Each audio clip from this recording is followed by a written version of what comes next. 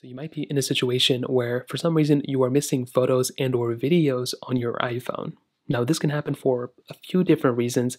Chances are they're not deleted. The very first thing I would recommend doing though, and this happens all the time, sometimes if I'm getting some new photos or videos in my phone, if I'm airdropping them or somebody sending them to me or whatever, sometimes I have to close out of the Photos application.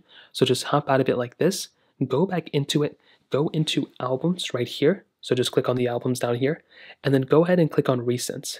So just like so, and you should be able to see all your recent photos or photos in general and videos on your specific device.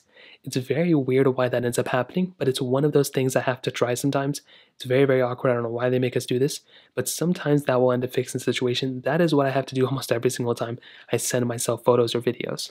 Now, another thing you may just want to check real quick is to scroll down onto your phone right here and click on recently deleted. So click on recently deleted right here, and you want to see if any photos or videos that you downloaded or deleted are within this panel. If they are, you should be able to recover them.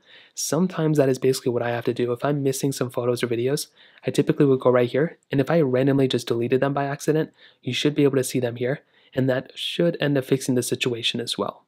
Now, another thing you can try doing for the most part is swiping out of here, and right under here where it's hidden, that little hidden folder, this is another thing you can go and click on as long as you're the person who owns the phone.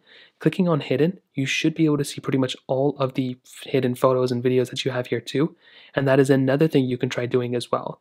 Going into hidden, you should be able to see all the photos and videos available, and that is another thing that can try or that can attempt to kind of fix the situation as well. Now, for some reason that's still not working.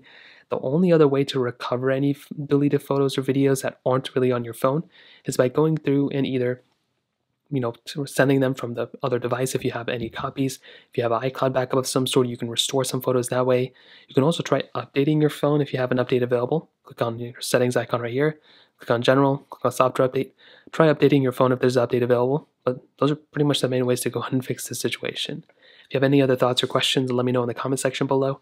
Hit the like button, that'll mean so much, but definitely hit that subscribe button. More importantly than everything else, I love every single one of you guys. Hopefully I'll catch you guys in the next video. Peace out till then.